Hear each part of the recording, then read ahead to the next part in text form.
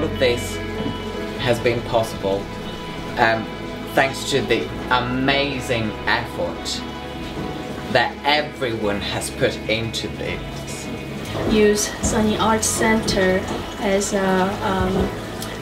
classes, teaching art classes and special exhibitions and also special events. It's very flexible. It can be made into a lot of different things.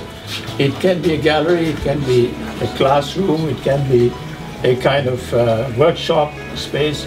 So I think all of those things are already there, and you can see.